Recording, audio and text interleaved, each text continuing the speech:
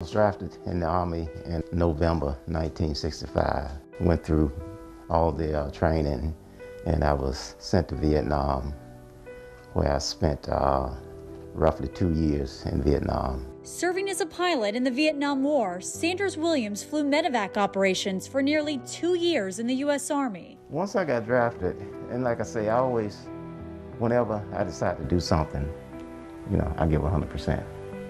And same with once I got drafted, I just went in, did my best, and that was it. But his service temporarily stopped the day he was seriously wounded. This is Purple Heart, Bronze Star, and the Vietnam campaign ribbon. And in the center of that display, a piece of Williams' personal history. This is a piece of the fragmentation. It's from an AK-47 that the doctor recovered out of my leg when he did the surgery.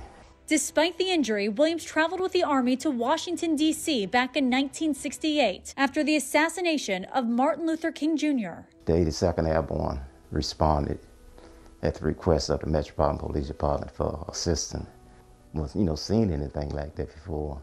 Decades later, Williams never left the nation's capital. After retiring from the Metropolitan Police Department, he was connected with the Semper Fi Fund, a military nonprofit helping to remodel his home and provide financial assistance for his medical visits. My wife and I called her the angel from heaven because she came at the right time, and she saw that I had a need, and she made sure that it was taken care of. Helping provide for a veteran who's already given us so much. Nicole D'Antonio, WSA 9.